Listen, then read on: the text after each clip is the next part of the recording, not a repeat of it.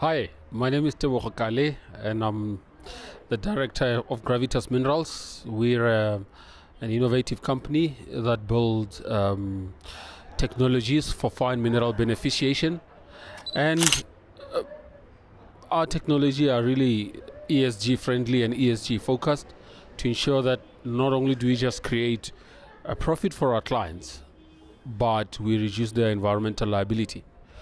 I was on the panel today, and we were discussing innovation, and I was more leaning towards how challenging it is, what one has to do to try and overcome some of the challenges, and what does innovation really mean in the mining industry. And we had the likes of CSIR, Sibanye, the Minerals Council, and all the inputs were important.